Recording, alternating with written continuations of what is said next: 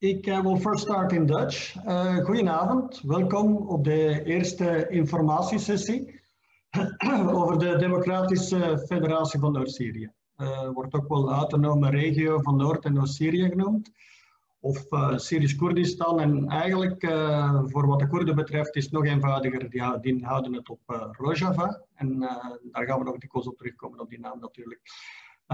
Nog even mezelf voorstellen, voor de mensen die me niet kennen. Mijn naam is Erik Franken en ik werk intussen al sinds een tweetal jaartjes als stafmedewerker voor het Koerdisch Instituut. En bij gevolg heb ik dan ook een gezonde interesse in alles wat te maken heeft met de Koerdische regio's en wat daar gaande is.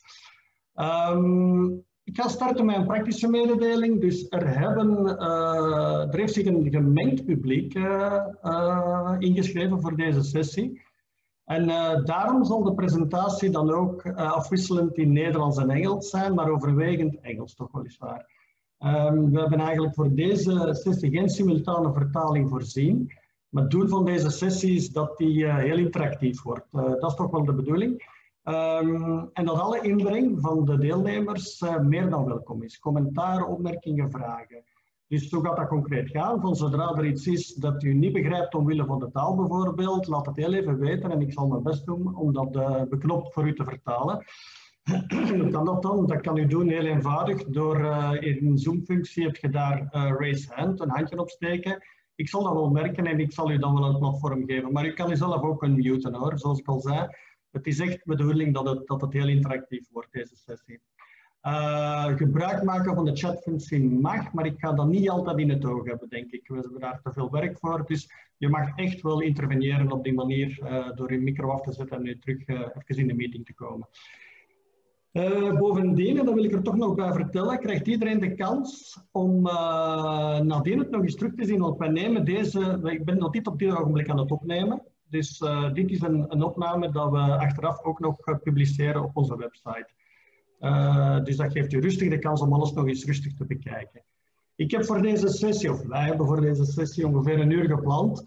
Maar als dat iets langer zou uitlopen, dat is ook weer geen probleem. Vooral als het interactief wordt, is dat des te leuker. En dan mag het voor mij betreft, afhankelijk van hoe de timing voor de mensen is, gerust ook weer een tijdje langer duren.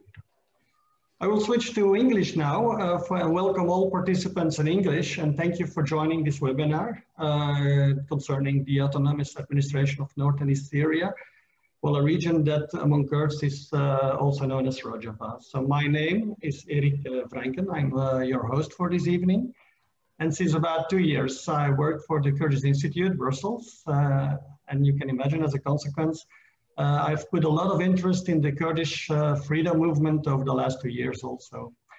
My introduction was also in Dutch, you noticed, due to the fact that a mixed audience of people subscribe to this webinar.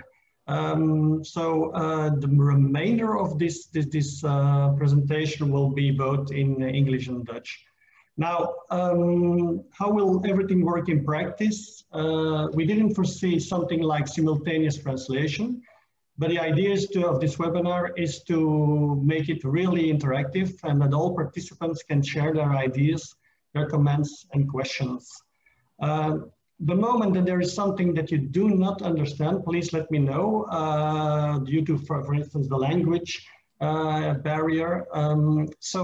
Raise your hand. There is that famous function within Zoom to raise hand, and I will notice that, and at that moment take the platform and ask a question, and I will do my very best to translate as brief as possible and summarize what has been said.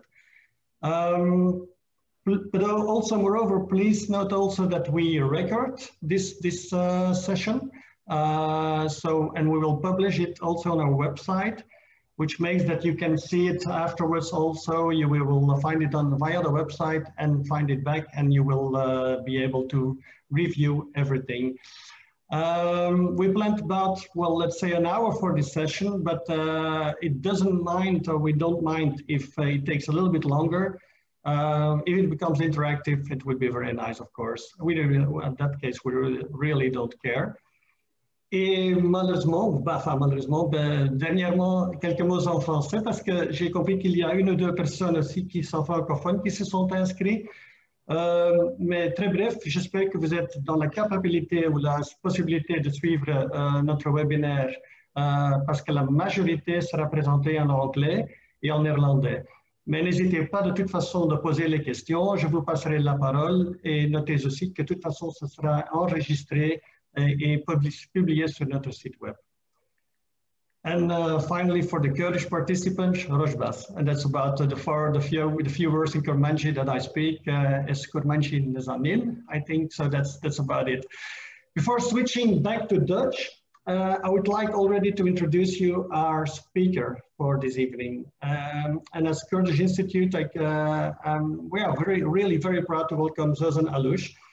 Zozan in her professional life works as an independent political and development consultant, but in the meantime, she's also, and correct me Zozan afterwards if I'm wrong, she's spokeswoman for the Syrian Democratic Council, in fact also co-chair of development and humanitarian affairs for that council.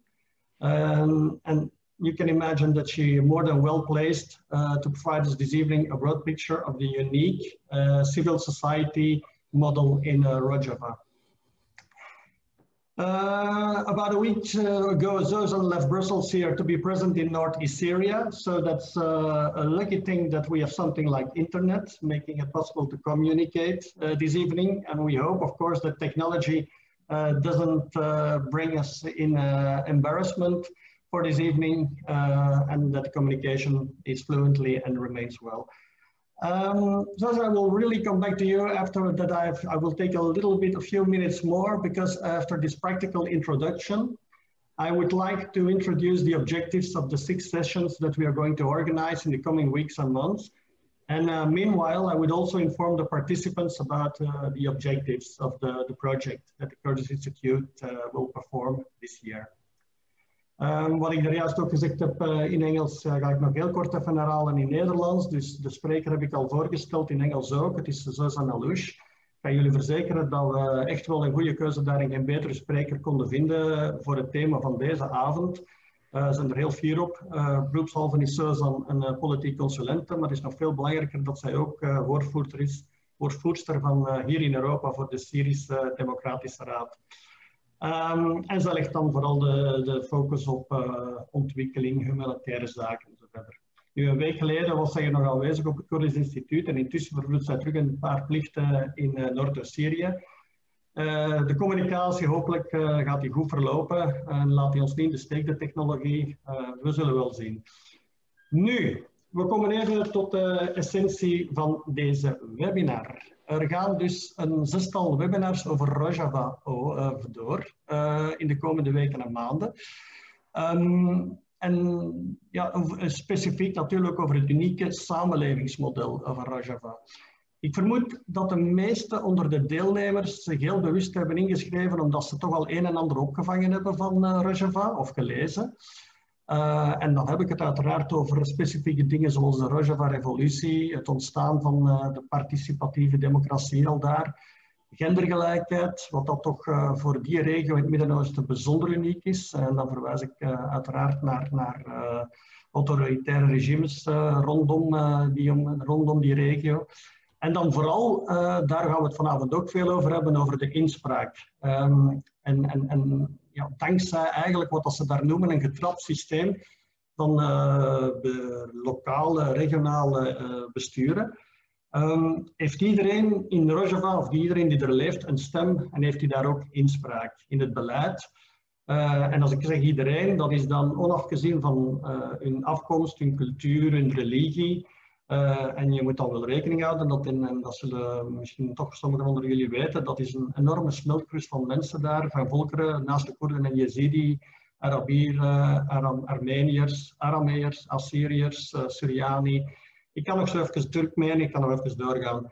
Dus Rojava is eigenlijk wel een onwaarschijnlijke boeiende materie om op zich op te buigen. In ieder geval boeiend genoeg voor ons, voor het Koerdisch Instituut, om daar in het komende jaar, het jaar dat komt nu, gaan we daar zeker ons volledig over buigen over dat thema.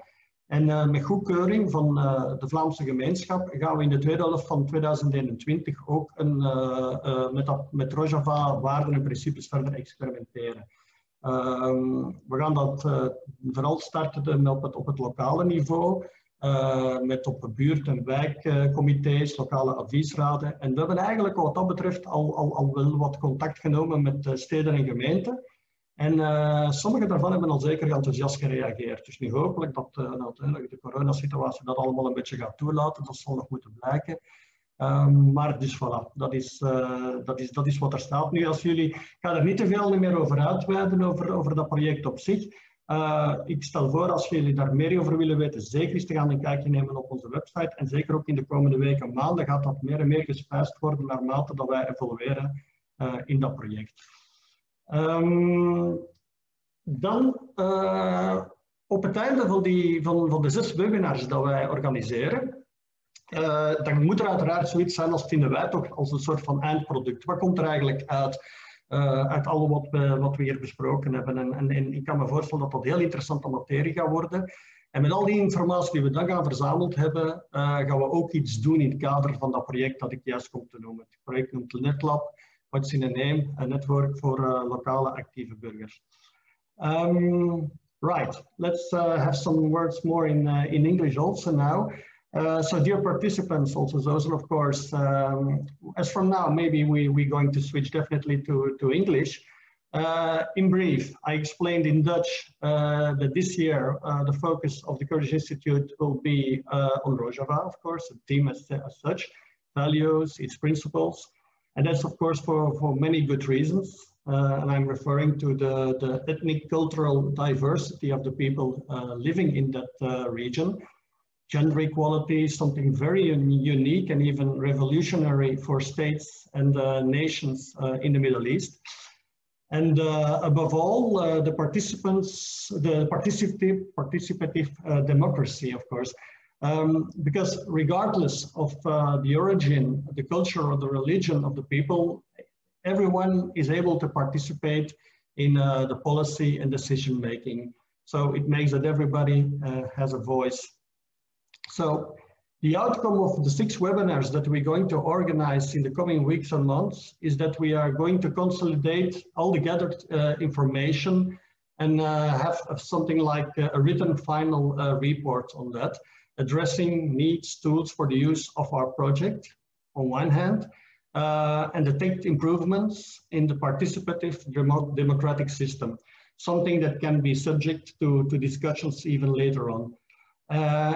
And as a little reminder and refreshment, allow me to share maybe once more also the screen, because what I would like to show you is indeed the current picture of, just a moment to share, I need to do this, of course.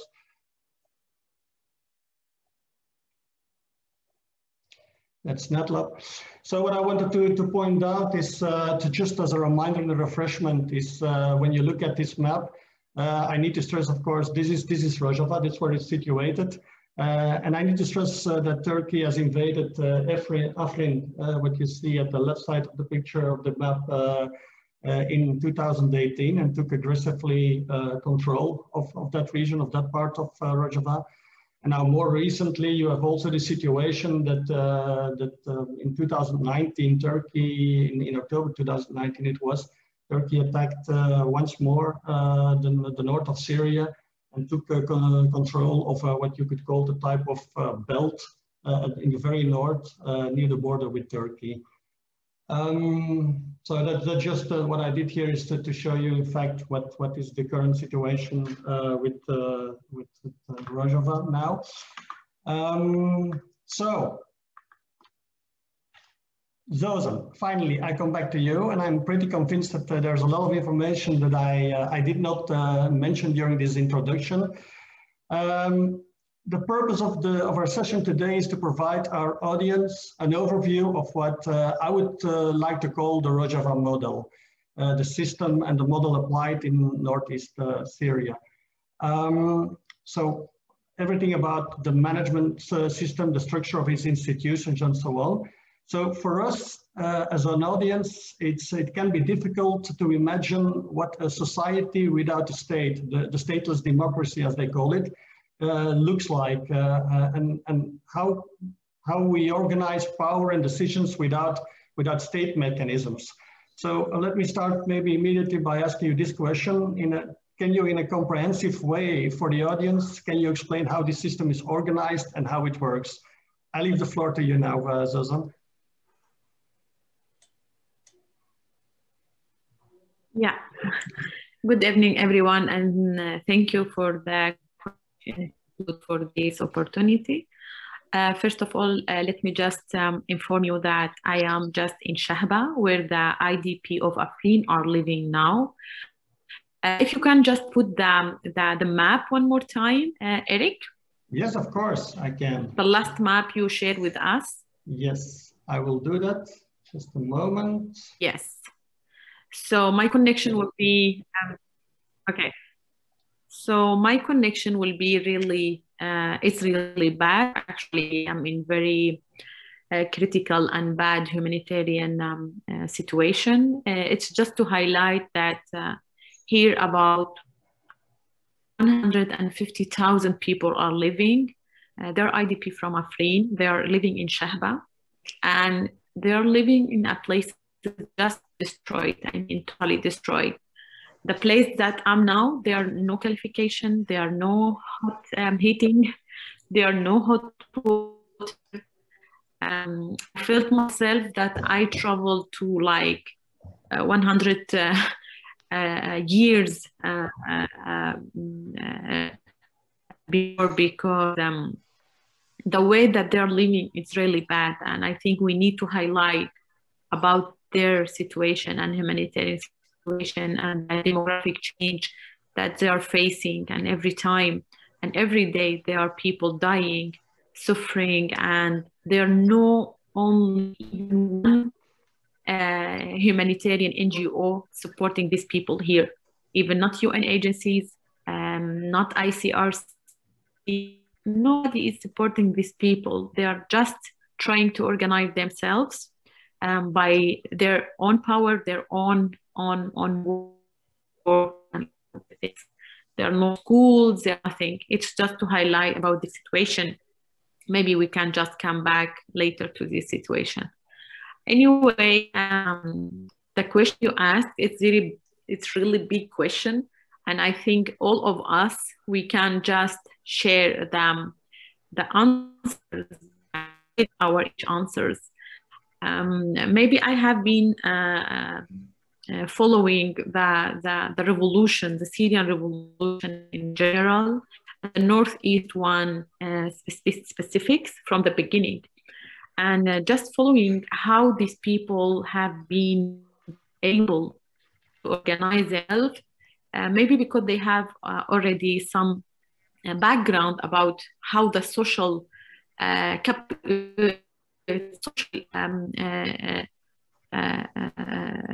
contract can be done, and how they can be working, and how to work the capital, social capital, community capital, like let's say. You mentioned that we will have, like you will have 6 every time we'll be highlighting a topic. And I think there are really good topics, and a good report can come out from these questions.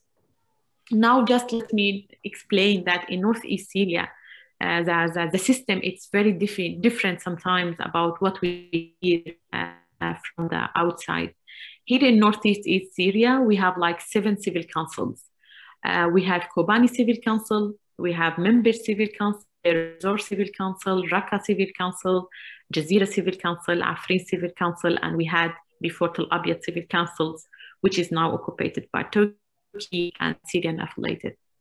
These civil councils, they have like a bigger or more centralized civil for North Syria, and this civil council is just organizing and coordinating between each other to exchange, like economic interests and all the things. And in each civil council, they have their own committees. They have their own like 12 committees about the women committee. They have like agriculture committee, economic committee and like different committees. And these are, and down we have like councils in each part of this city. And then we have communes, which is the smallest groups, or what the name is, the smallest group. It can unit like 100 people or more, like I think 100 houses and like this.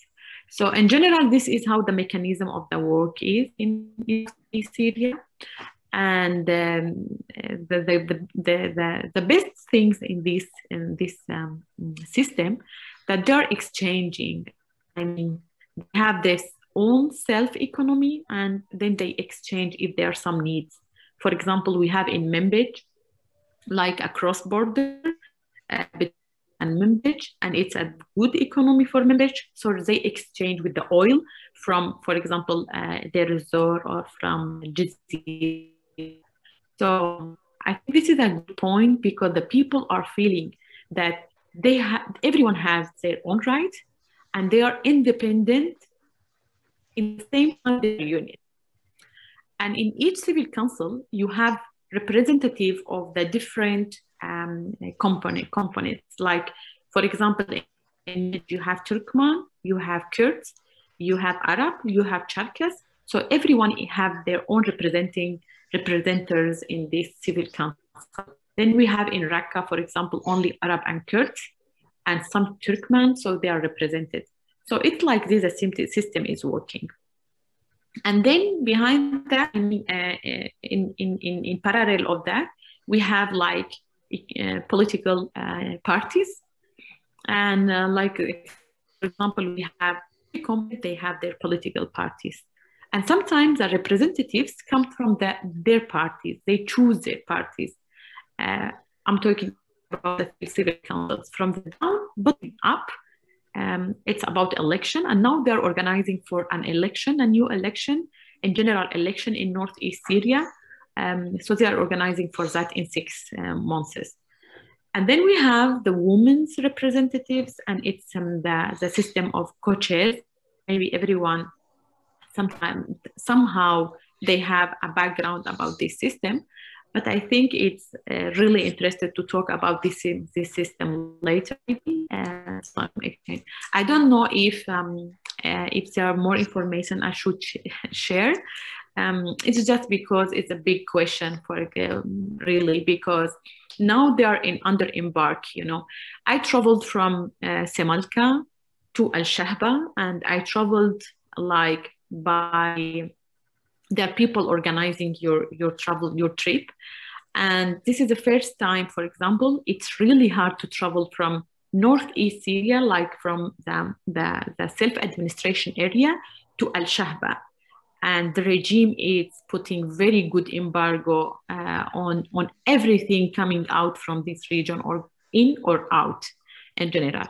And then you have Turkish group affiliated. They are all, even they have like their embargo about this region. Coming from Iraq, it was really difficult this time. Too much questions about what you are doing there, what you will do, why you are traveling. It's the first time that someone asked the own citizens of one country asking why I'm from Syria. So they ask why you are going to Syria. It's a big question for me. So I'm going because it's my country. It's not logic questions, but if they ask you what you do there, it's like an embargo in total. And now talking about somehow, let me just highlight about a very small situation, Eric. The economic situation around Syria, it's really bad. It's really, the sanctions are very hard and it's very restricted. So the people are in very bad situation. It's not before, like I came like 2 years ago and now, so it was really, really bad.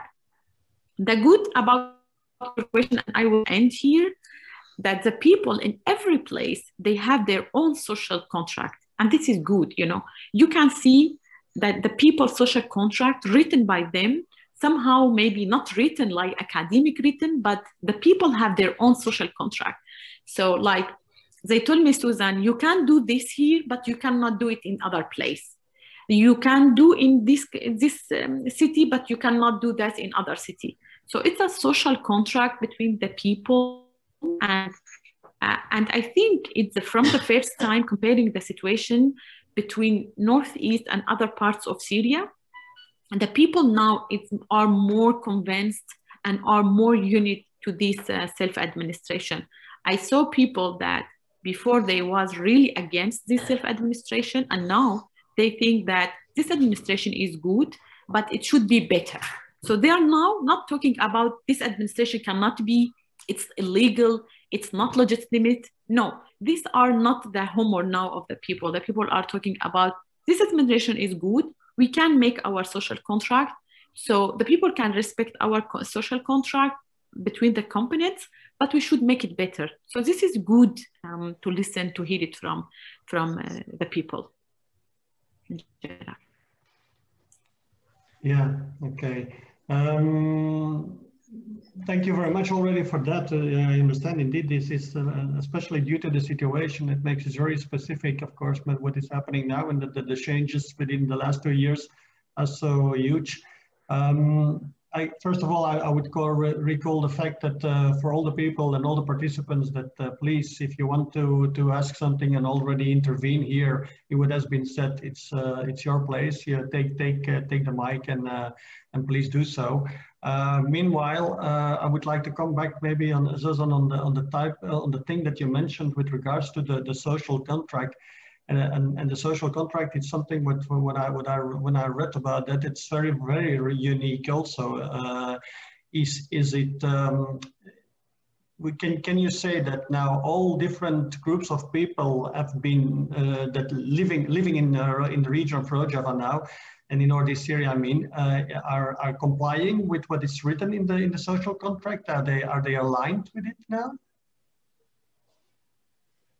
Yes, somehow, yes. Because before, you know, we as in living in Middle East, all the time we are in love with every single system coming from Europe, for example, or America, or from other parts of the world, because every time we do something, we say, no, this cannot be happened because we don't have this model, for example, in Spain, in Belgium, in Switzerland, or like. Now, I think after 11 or 10 years of these revolutions and of this crisis, I think the people began to understand that every single community has their own social contract. My social contract cannot be comparing with the social contract in Switzerland, for example. For example, in Iraq, even we are very similar, but we have our own different components. We have our own different group. We have our own problems and challenges. So the people now are convinced that this social contract is the beginning of somehow a peacemaking, you know. What is the peacemaking? The peacemaking is having a social contract. Everyone should see themselves on this social contract, and it should be written regarding to the interests of the people. So then this how we can explain or how we can input this social contract as practice. So I think after 10 years of crisis, and this social contract have been written like some, for example, in 2013, in first time in Al Jazeera canton, and then it went to Kobani, and then to Raqqa and Manbij and Deir ez-Zor, and then they just wrote their own social contract in 2018, the new one after the liberation of Raqqa and Deir ez-Zor and Manbij from ISIS. So they joined the administration. So new social contract should be done. So they did it in 2018. And I think now the people are seeing themselves in this social contract. Now you can see more Arab people in this administration. You can travel to Deir ez-Zor and you cannot find even one person in this administration, but they are still saying to the regime, for example, for the negotiation, that we are part of the civil self-administration, and you can just discuss it with self-administration. We have a social contract. We respect our social contract, and this is You can see it in Syrian Democratic Forces, in Syrian Democratic Council. You can see it even in political groups. You can see it in the civil councils, their own civil councils. I was very, very shocked that the Syrian Democratic Forces told me that the Arabs now are more than 60% in these forces. And this is good, you know. It's not good because we think that military groups or military forces should be more. No, we think it's good because these people are now convinced that they should respect their social contract. If there are some problems with in some places, for example, you have a committee which is called Majlis al-A'yan. It's something called Council of the Old People, you know, so it's something like that. I don't know exactly the translation. And this is coming from the leaders of the tribes. Why I'm saying that? Because before there was a lot of problems in the administration that the people are saying, the technocrat people are saying that why you have the leader of the tribe in such a very technocrat position. These people should be in the community position, not technocrat. So they did some reform, like they offered the work and the positions in the administrations to the technocrat. And these leaders, tribes leaders, Kurds or Arabs or others, they have their own council. So if there are some problems, some community problems, so you can find the solution with these people.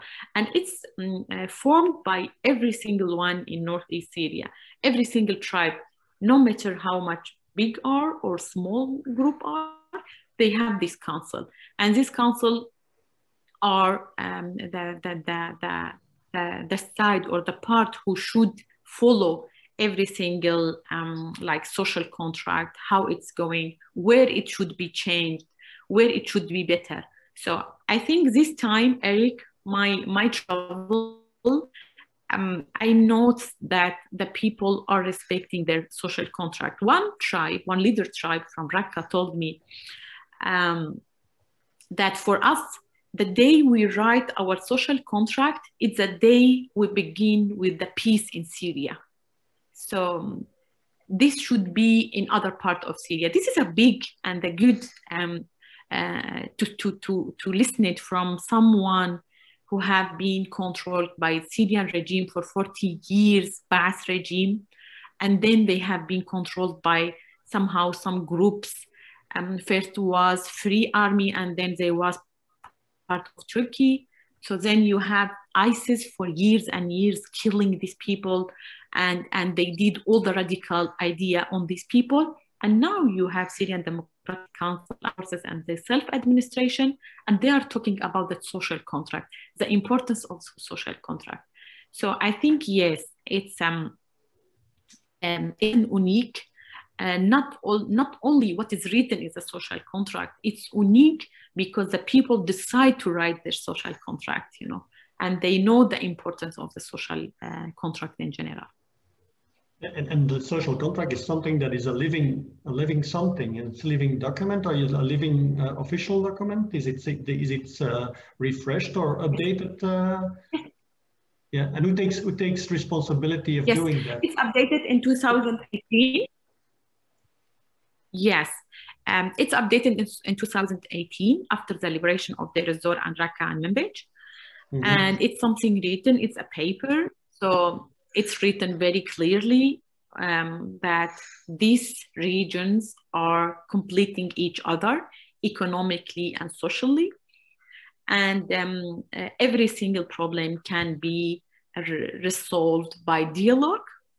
And if the dialogue is not taking us to some solution, we should like have a third part, and the third part is some leaders of the tribes. It's very detailed, you know, it's written like very single, with very single topic and details, and yeah. Oké. Ik blijf het zeggen, mensen, ook, zei het in Duits, dus dat er altijd interactief mag gereageerd worden, zoals ik al zei. I have a few questions actually about this social contract. It's not really clear to me on what level they are made. I mean, you're talking about sometimes we or people or tribes. Is it on, how can I imagine it is on level of a village, a community, a region, or how does it go? And is it covering one issue, more issues? Who is in charge of, or who has the mandate to draw up these social contracts? And I mean, can you tell us a little bit more about the technicity behind how it is developed? Yes, sure. Thank you. I try to explain from the beginning. Thank you. In Northeast, there's a system that you have commune, and the commune do their election. I don't want to talk about the mandate or like the legitimacy of this commune because it's another issue, but I will try to just explain the process. You have the commune, and from the commune you have civil region, not region, like it's a small region council, and then you have canton council, like something like canton, and then you have civil councils up. And these civil councils, as I explained before, made by the leaders of the region, of the community region, leaders like Arab tribes, like political groups, like you know. So our community, we know who is the leader of every community. For example, I come from the Sheikhi tribe, Kurdish tribe, so I know who is my leader. Not because I do the election, it's because it comes from the big one, the oldest one, the mind's one, like this. So the contract have been written by the civil councils represented. For example, in Northeast Civil Council, we have like representative of Deir ez-Zor Civil Council, Raqqa Civil Council, Manbij Civil Council, Kobani Civil Council, Jazeera Civil Council, Afrin Civil Council, and Tel Abyad. The social contract have been written by these people, by the representative of every civil council in Northeast Syria, and there are 7. So the details, the issues are very detailed.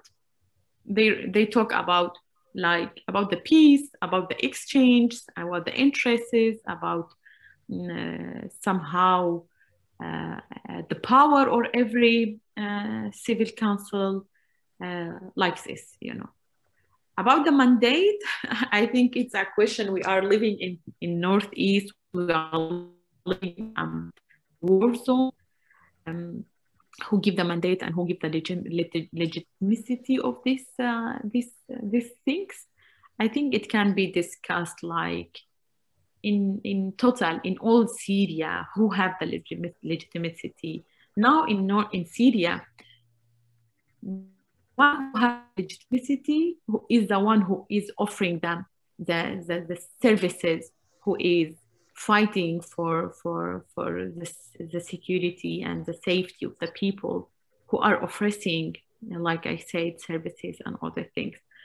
And before it was like all are talking about legitimacy because we think that someone like America or Russian or European should give us the legitimacy, not we as a people. So now doing somehow some elections to see how the people would join these elections. Maybe it's a symbolic election or not. I cannot talk about that now. It's not, I didn't have more information about it. But in general, this is about the social contract. Thank you.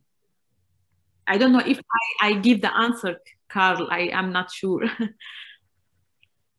Well, I think we can continue about this for hours and days and weeks maybe, but no, you explained me something, and I see that Oran also has a question, so I will pass the word to him. But nevertheless, thank you very much for your answer, and I will continue thinking and reflecting on the answer. Okay, Oran, I thought indeed you raised your hand, Oran, so please join us. Yes, good evening, everyone. And so I have a question for Zozan. About the society in Rojava and the political structures. We know that the society and the people in Rojava and Syria, but also in the Middle East in general, are very different from what we know from here in Europe. I live here in Europe. I was born here in Europe, and I live here all my life. And but of course, I know my people in the Middle East too, and I notice big differences about the societies here in the West and in the Middle East. And the societies in the Middle East are conservative. In general, they are conservative, and they're not that liberal, actually. And also families and tribes are very important, also among the Kurds, the Arabs, and the others too.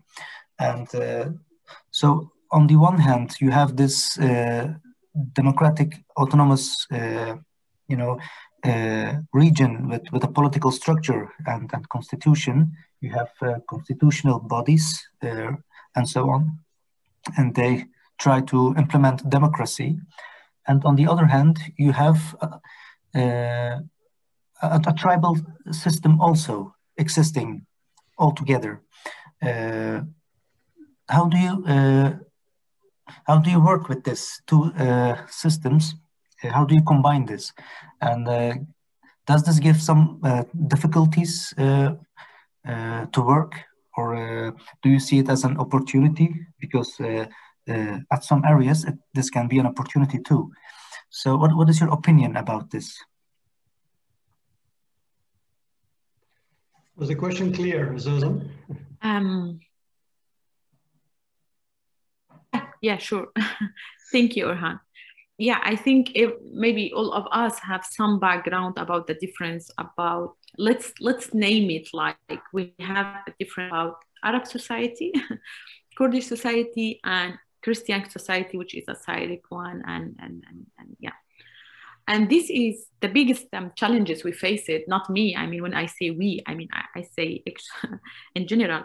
It was when we had like the woman lays. I don't know if you listened about it. Like the woman lays, like they have 12 like topic that most important for the Arab people was, and they ignore it. They don't want it. It's having 4 women, 4 wives, and the sharing of the legacy, So I think that is for, at the beginning, they was like radical, and the feminine, like the woman Kurdish woman movement, they was like radical, that yes, we can do it, we can, they will listen it, it's a time of revolution, we like this. But in the practice, you face a lot of challenges. And this is it. Let's be realistic, like Orhan said. We have tribe system. Yes, we have democratic system. We are trying to do some balance. I see that the administration, or let's say the political movement here in Northeast, they are trying to do some balance. You build your democracy system, and you tried step by step to change the society. I will give you an example.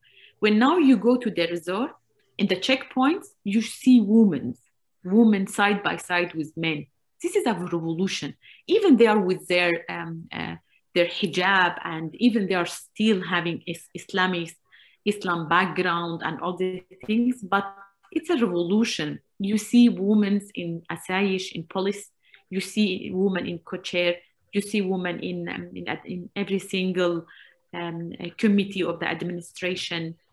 In YPG, even in Syrian Democratic Forces, you can see women from Deir ez-Zor, women from Raqqa, women from Tabqa, women from Manbij. You can see them. Maybe they are a small number, but you can see them. My point is, what I'm trying to say, that I think in the beginning, if the self-administration didn't do somehow a balance, we would had very bad situation now, because you cannot change the community and the society like just putting laws and rules, and you say this is my administration and you should do it. No, you cannot change the 1,000 years of this background and this culture. This need time, this need to fight for that. The way you fight, it's the importance now. And I think they change it. For example, what is the people now saying? That in Arab places, Arab cities like Raqqa, Deir ez-Zor, Tabqa, Manbij, you can have 3 or 4 wives. Somehow it's not good seen, but you can have. But in the Kurd city, it's forbidden. You cannot. And the Kurds say that it's unfair, you know. It's unfair, you know. Why they can have 4? We are Islam too, they are Islam too. It's unfair. You can manage your society as a Kurdish people, but you cannot do the Arabs. And they are changing, and step by step. The importance for me as a feminist, like I'm not a feminist, but I am with women's rights, and I say myself women's rights. The importance for me that there's some change. Maybe it's not huge change, but there's some change. Like you can now, you can travel to Deir ez-Zor and Raqqa, and all the time I'm naming these cities because they was the capital of ISIS. And in Deir ez-Zor, the tribes are very powerful. You can see women. Just few weeks ago, ISIS killed 2 women from Deir ez-Zor because they was part of the administration, and because they say yes to be part of the political system or the political life in Syria. So Orhan, we try to do some balance, and I think this balance is going good. Sometimes they are facing between 2 systems, and this facing is from the women movement because Kurdish women movements, they are radical. They sometimes they forget that what the situation of the Kurdish people now, it's because of 40 years of struggles, you know. We didn't change these Kurdish people like just we came because we love democracy. No, we are part of the middle-aged society, so we are somehow affected by this system. But from 40 years ago, when the people decide to go to the mountain and the women follow and went to the mountain side by side with men, this was the beginning of the changing of our society. So we cannot compare between a society which is struggling with the women's rights like 40 years ago and with the people who just begin after ISIS its defeated system. So this is, I don't know if I give the good answer or, yeah. So. Oh, thank you very much. I have other questions too, but I will wait to other people. You can go ahead. I didn't see another hand raised, Orhan, so please be my guest. I think we can share information.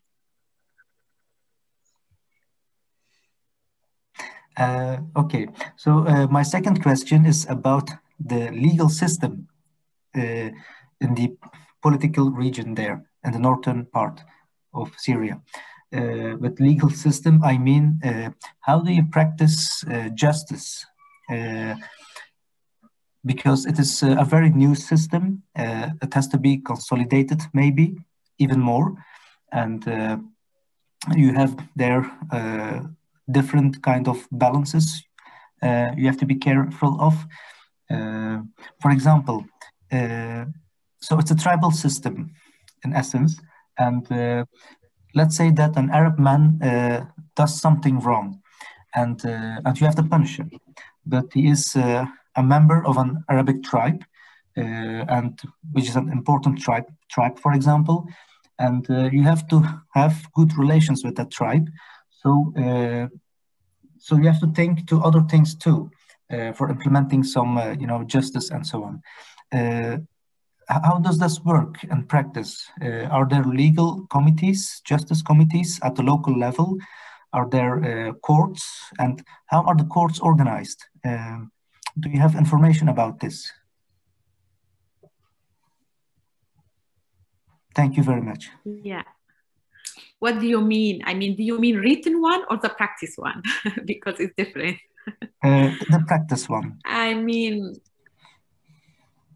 yeah. About the written, they have very good system written, some from the Arab Syrian justice laws, and other from international ones. So yeah. About the practice, it's very complicated. Why? Because let's not talk only about the Arab tribes. No, in the Kurdish community, we have families. We have also tribes. We have the family of some leaders, you know. So you face the justice here somehow. It depends on the guilt, you know. Let's begin with the Arabs, you know. If it's not like, we have different how to say, different guilts, you know.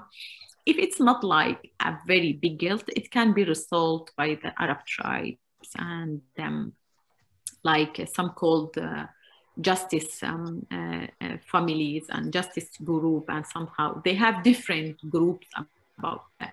If that big guilt, you know, it goes to the court and justice, and then he have his like 5 years or 4 years, depend.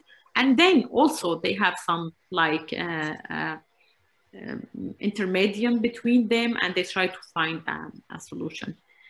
And then you have like in Kurdish community, families, power, and these people. For example, just a few months ago, one from big family in Jazeera canton, he did very big guilt, you know.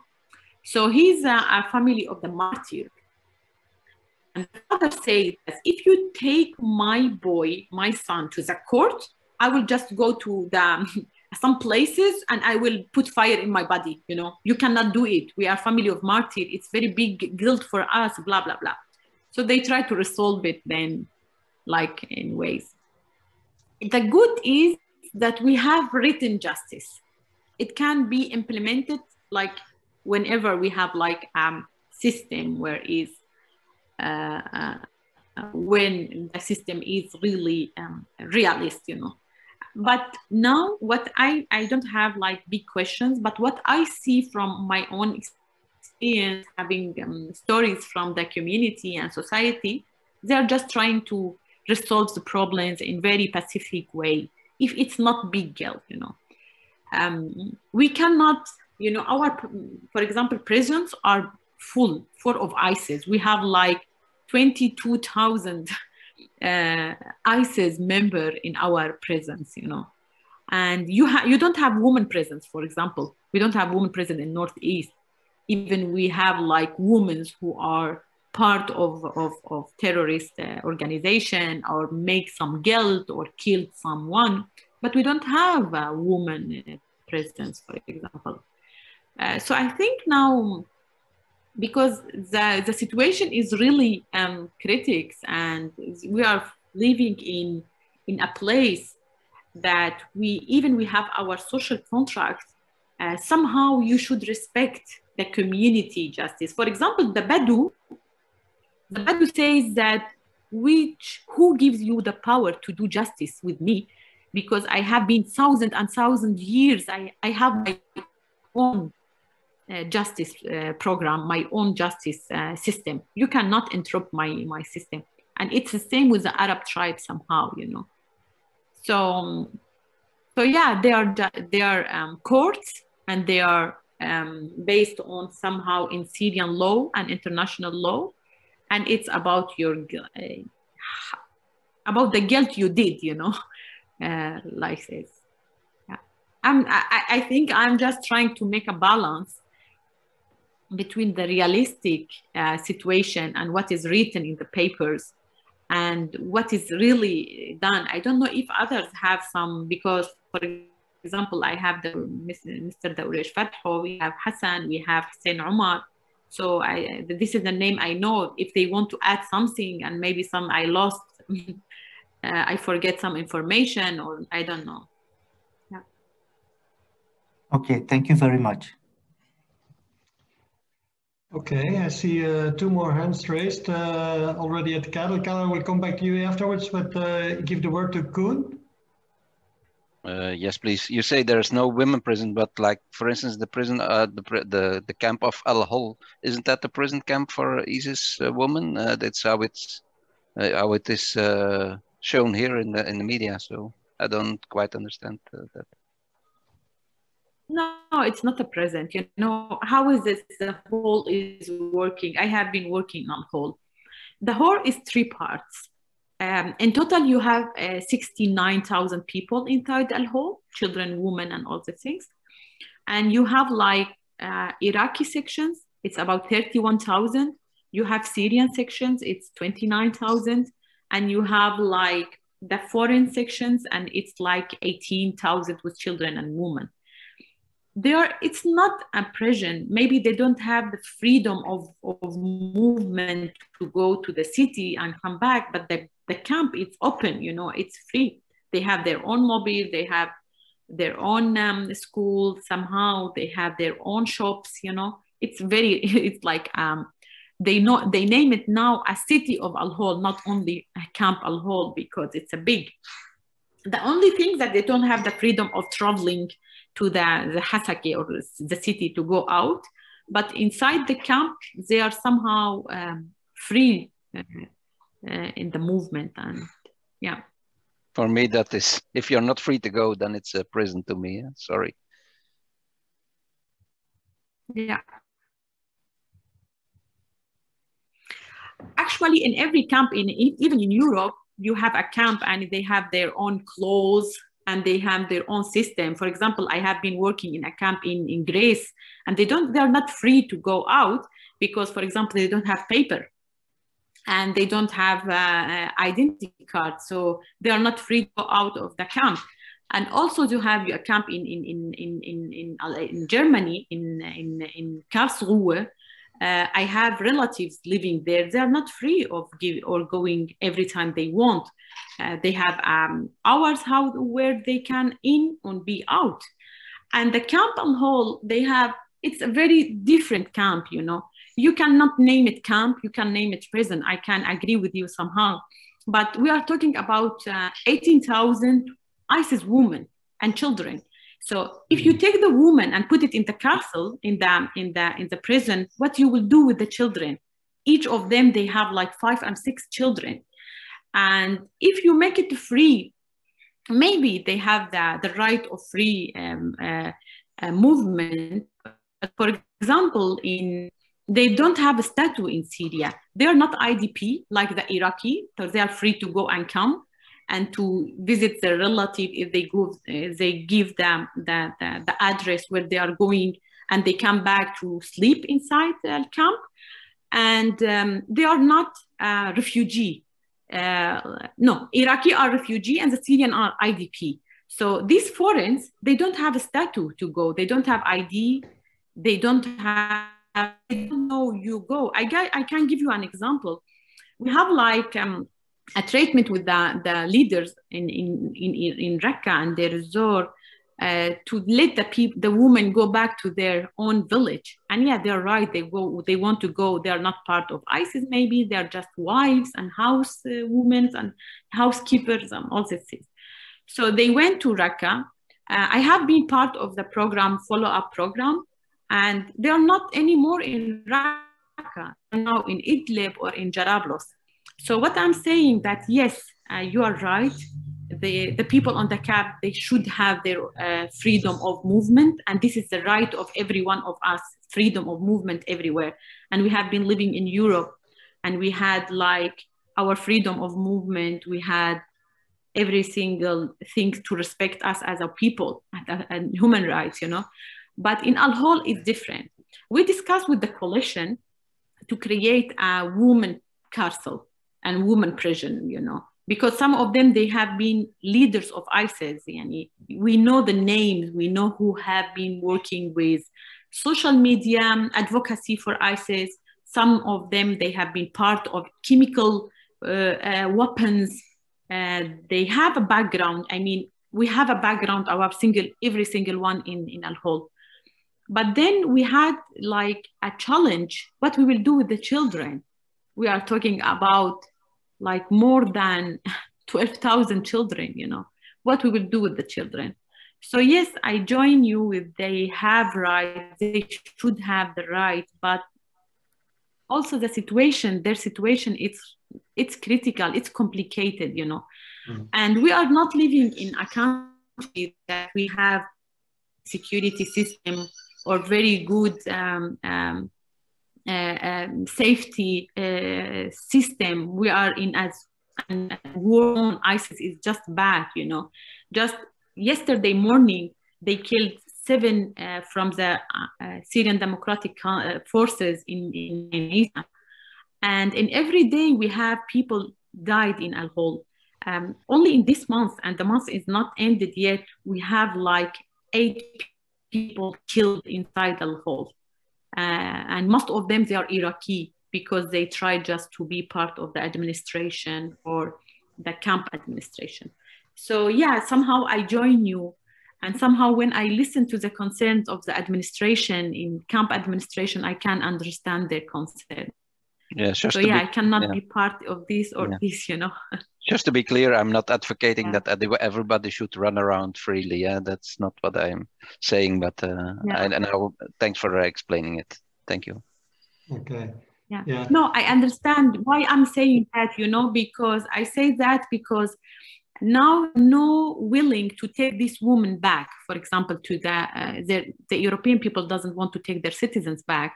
So somehow you should think about the future of these people, the women, the children, how they can move. They cannot be all their life in this camp. The children after 10 years, most of them maybe 6 years, they have 18 years. They cannot be living all the time in a camp. But it's complicated. Yeah, sure. It surely is a complicated topic, absolutely. But I wouldn't do too far on this topic because that's indeed quite another one. But 2 more hands. I saw Kuni. Did you have another question? Because no. How do I unraise my hand? Because I will do that I will come back to that, and I will do that for you in that case. Okay, thank you. Sorry. But I saw 2 more people asking for a question, and that's once more Karel. I will leave the word to you, and then afterwards we go to Hassan. Okay, thank you, Erik. Yes, I would like to go back to the initial topic of today, the Rojava model and its governmental structure, let's say. I was wondering about 2 things, because you spoke, Zozan, about politics, economy, and punishment and these kind of things. I'm wondering if there's also something that has to do with mental health. That's one thing. And what are the powers of the local communities? Because that's something that I didn't catch yet. And that interests me also when looking to the project that Koerdisch Instituut wants to develop. You know. That's a good one, Karel. That's what was one question on my list also. Okay, please, Zozan. Yes. You know, if you asked me this question like before 4 months ago, I will be like, the people doesn't need psychological or health what you called it? Sorry, I just like mental well-being, let's say. Mental health, yeah. Why? Because I think I was thinking before that if you have a good economy, if you have safety, if you have stability, so you have good health, you know. So like 4 months ago, I lost my father. So I lost him, and it was like a big surprise, big shock for me. So I had to I needed like some support, mental support. Now I am advocating for that, you know. I was really stupid about thinking that only being in a safe zone, having your children, having your home, being safety, you can be good in mental, you know. And now I think, no, it's not like this. The people need mental health, and especially who are working with IDPs and living in the zone that all the time they are in movement of bombing. Like, for example, I saw people in Ain Issa. Yesterday, I was in Ain Issa, and the people told me that they have their own essential things in the car and ready to go every single time. And the people are talking about how they are suffered. They are not anymore afraid like in body, they're afraid here, you know. So they are not about mental health here in Northeast, you know. There are some programs done in IDP camps, but it's very small programs. And I don't want to be bad one to say that it's only about fund, very symbolic, you know, just having a picture, having a woman, for example, in a room and having some picture, and for the donors, look, I did some mental health. No, there are no real mental health like I had in like 3 months ago when I lost my father. It was really mental health. It helped me to come back to life, to build myself one more day. And here, for example, now I am in Al-Shahba and with the people who are IDP from Afrin. And today the women are telling me, a mother of a martyr, she's telling me that I cannot believe that just 3 kilometers or 4 kilometers is my home. I cannot go to my home. And this, for me, it's like mental. All the time I go to walk and I am, without knowing, I am just walking to Afrin, you know. So these people need mental health. But the problem is you cannot offer mental health if they are just all the time in a tent. And somehow some people, they doesn't have anything to eat. You know, I saw people in Al-Hol a few days ago when I was there. They told me that it have been like 3 years they don't have bread. So how I will talk about mental health in the time they don't have anything to eat? So the question is, to your answer, there are no mental health here. No people caring about mental health. The only mental health here for them, the therapy is talking to each other. And a woman told me that she doesn't feel bad anymore because everyone now, they have martyrs, everyone lost child. She does feel that they are the only one who had this pain, you know. So there are no people, no programs about the mental health. I try to offer the EU a program that to the mental health, especially to the IDPs, and unfortunately they don't have funds for Northeast Syria, and they are not caring about Northeast Syria. I talked to the USAID, the coalition, about a program. So all the time they are just highlighting the women from the ISIS areas and people. So I will just end here, just telling you a story. I met a woman, she is working with the ISIS woman in Al-Hol, and she lost her child she's AZD. She lost her child in Shengal. So she told me, Zozan, all the time, I see how I'm helping this woman. I go back home, I think it's unfair. I am just doing something to my child. They killed my child and now I'm saving these people. Sometimes I feel like I want to kill myself. I cannot anymore. So the people are suffering. Everyone here is suffering. Even the people who are working with the administration, they have maybe all the needs, but they need mental health, because imagine yourself listening to people, thousands and thousands of people all the day, and they're talking about only pain. They're not talking anything, just pain, needs, going home, demographic change, bombarding. So I feel like it's too much pain to people need some mental health. So I don't know how we can develop some program about that or work on that together, but yeah, they need mental health. Okay. Thank you for your answer. I'll continue reflecting on it also. Thank you. It was a very impressive testimony. We have one question remaining, and that's from Hassan, please. Yes. Hello, Zozan. I'm sorry to hear about your personal loss. You spoke about that. And Hi. I want to concentrate on the question about these women and children. Okay, we can call them a, let's say, open prison. If it's not camp, it's an open prison. But what is the administration's goal? What's administration's planning for reintegrating these people into the society? This is the main thing. We cannot all the time speak about the coalitions and the other forces, for instance, Belgians to take their own back home, the others. I mean, you know that this is international thing there. But what is the concrete planning by the administration itself? How to run these camps and how to reintegrate these people into the Syrian society, because possibly those who are from Syria, from other parts of Syria, so they may be let's say, joined to their own area. I know that we don't have the answer to all questions, but what is the general plan? Thank you very much. Thank you. We are going very far away from our topic, but I will be very short in that, Mr. Hassan. The project is, it should be discussed with the coalition and the international community because it's not a Syrian topic, it's international topic. Regarding the Syrian one, they are just going out like batched and batched every Monday, I think, or Thursday.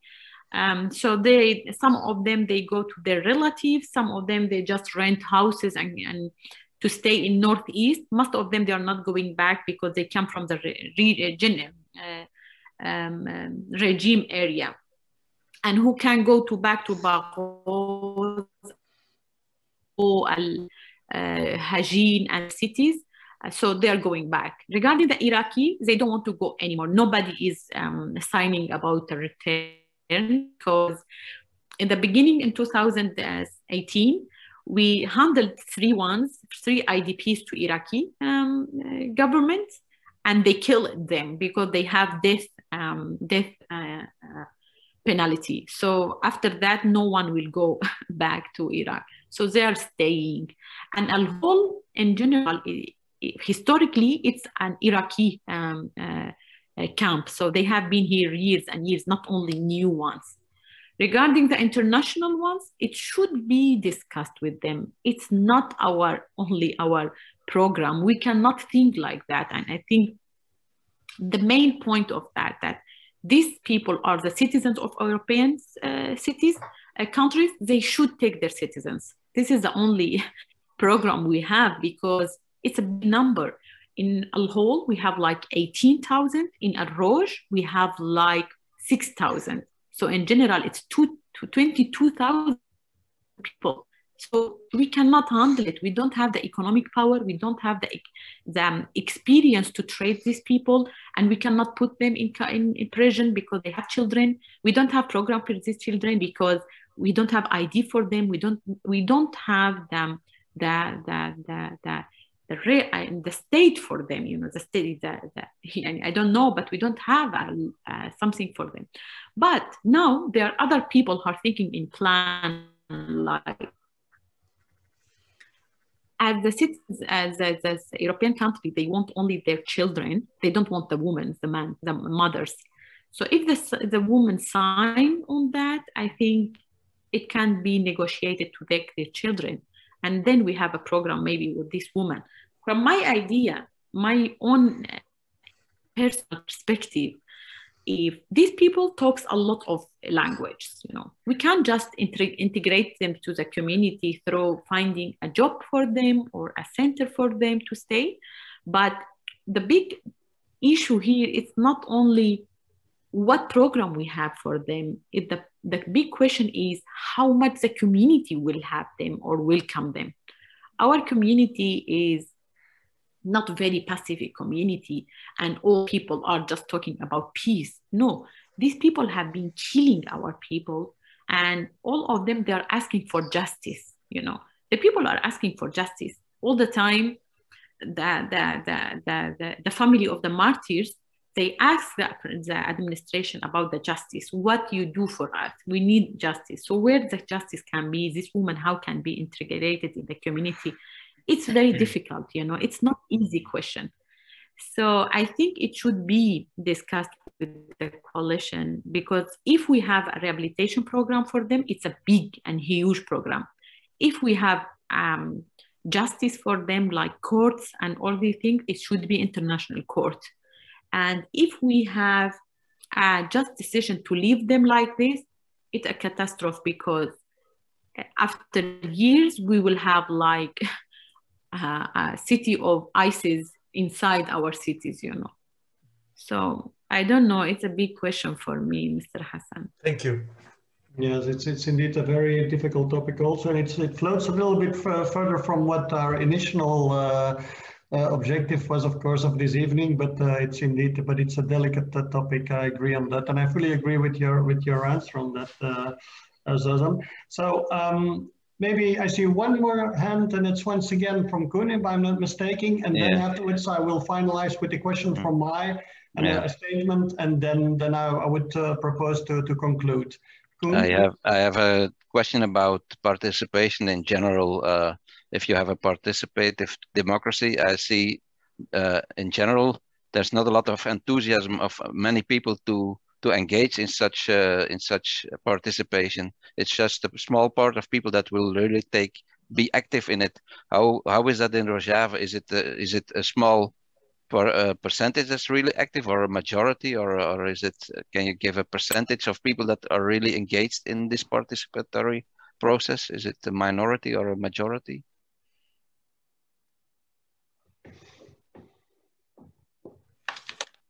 Yeah, it's a percentage, you know. It's like other places. You have like who are really into administration, and they are part of the administration, so they are active in this system. And then you have people who just are interested to know which kind of administration they are living, and what this administration can provide for them. So they're interested in that. They're part, maybe not directly part of that, but they are just interested. And we have a part that they are just far away from every single, when you talk about the system. They say we are living in safety, and we have our people, we have our community. So I'm not interested who are governing and who are in this system or not. So it's percentage, you know. But in general, there are many people who are, how I can give percentage, you know, coin. It's not because there are some static, no. I think when you are visiting normal people, or people who are part of the administration, or people are just like gray people, we call them, or sofa people who are just sitting in the sofa and follow up. When you listen to their critics about the administration, you feel that they're following the administration very good, you know. So I think in total, it's not a big and huge part, but the people are somehow engaged, because the economic opportunities are with the self-administration. How they are living in embargo. The being part of the power, let's say, I name it power, being part of the system, it should be with the administration. Being part of the humanitarian actors, you should be part of this administration. You should be registered in the commune, and this commune should have your paper and blah, blah, blah, and the things. So it's like the administration is trying somehow to have more active people in the administration. They have like 275,000 employees in this administration, comparing with like 5 million people living in this area. So you have big number of people, of young people in STC, and you have a big number of people in Asaish, in the police, and you have very big numbers of committees, like tribes committee. If you are not part of the tribe committee, you are part of the region community. If you are not part of the region community, you are part of the sport community. So somehow you are part of something. So somehow you are part of this, you are related to this administration, and you should be active in this administration. So in general, it's like this. Okay, thank you. Okay. Well, that brings us indeed. Because it's really. Yeah, you told me indeed that you were in a room that were not much heated. Yes. So I hope you're not freezing there. Okay, so I will conclude anyway. No, not that much. Yeah. I'm sorry? Yeah. Okay, so no, it's good. I'm fine. Okay, good, thank you. So no, and then I think it's a wise thing to conclude with every question we already have seen and heard. It brought us indeed to much more insight and in-depth view on the situation, and especially the structure of Rojava. Maybe to conclude, one tiny little question. I hope it's a tiny little one for you, Zozan, is okay. Now it started. It has been founded in, if I'm not mistaken, 2013. Very quickly after the starting of the war in Syria. Now we are 2021. Quite some years have passed. When you started what you were explaining, the situation there is okay. Of course, due to the fact there is war, there is you have the aggression of Turkey. You have a lot of things. There is on top of that a pandemic situation. Is it sustainable currently? Is the administration managing? Would geopolitical help be great, be welcome? And I can imagine it would be.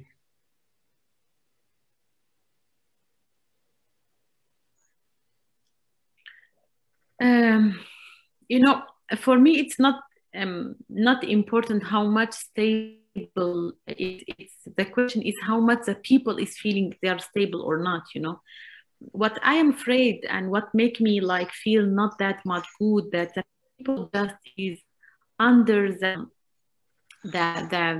thing that they will be bombarded every single minute, you know, maybe not today, tomorrow, I mean not tomorrow, after. So it's because maybe they have been bombarded in Ras al-Sarikani and then Afrin until Abiyad, and we lost like areas, important areas, you know. And all the time we have Turkey attack in Ain Isa and around. And then we have the regime that sometimes he closed the doors, the borders, sometimes he opened the borders. And we have the Russian that in every single meeting they lied, they promised a lot of, and then they lied, they are nothing to. And the question of how much Americans are clear with us and they will stay with us and all the things, you know. The administration is trying just to enforce, like making their own system more stable, more flexible, more welcome to the community, and giving more services. Sometimes it's bigger than the income of the self-administration. Maybe they have oil, it's right, you know, they have petrol and other things, but what they are paying to the community in general, like employees or helping or it's big, it's too much. I mean, it's not a small number. So in general, it can stay stable if just Turkey stopped forcing the people to change their places. For example, I have been in Kobani. The people in Kobani are really afraid. I mean, before they was just rebuilding their city all the time, but now you cannot see that they are rebuilding their city because they're just afraid. But comparing between 2013 and now 2021, it's a big difference. It's a huge difference. The people are now more conscient about the importance of this administration, the unique this administration is, and the big question is, if we don't have this administration, what our situation will be, you know?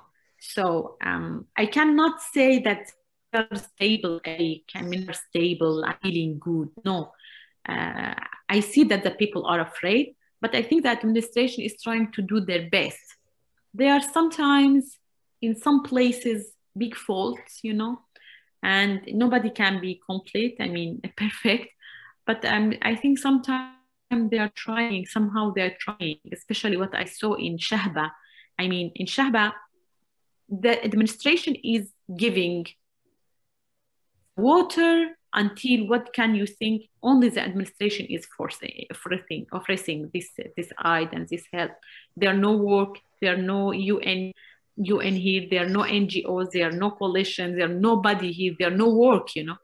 So let's hope that this administration will develop and stay, and how we who are working and staying outside in Europe, for example, how we can do more advocacy for this administration. Because I have a friends from Aleppo and Damascus, they say, Zozan, that the only hope we have is from Northeast. If we lose this hope from Northeast, we will lose Syria, you know. So this is the Syrian talk, you know, not my talk. So I think it needs to be more advocated. The administration, it's not good known in outside of Syria, even for the Syrian people, because we have very bad propaganda against the administration. Nobody is working for the solution in Syria. Not only we are the only people, good people working for the solution, no, we are the people who are working for unity. And we have a struggle, you know, a historic struggle for that. So let's hope this administration developed. And I think we have like big mission for us to do more advocacy for this administration, more recommendation to be better. And yeah, let's hope that they will be, yeah, they will develop more. Well, with this hope, and we support that, of course, by all means.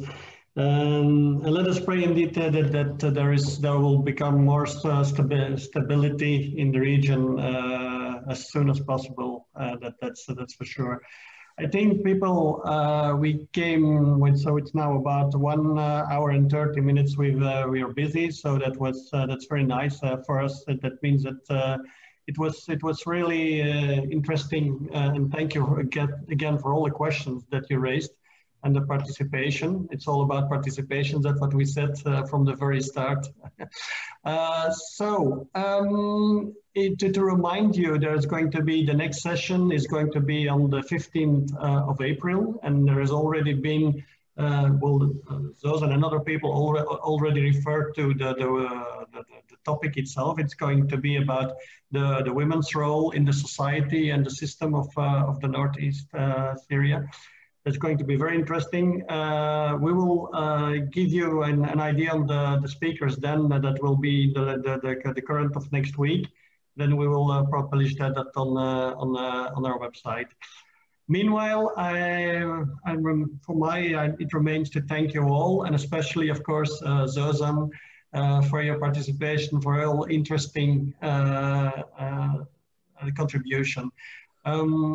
And I hope you get more warmth there in the place where you are now. Okay, so people, once more, thanks again, and I will leave it to this, and we come to an end. Thank you very much. Thank you. Thank you for doing this. Thank you. Take care. Dankjewel allemaal. Thank you. Good night.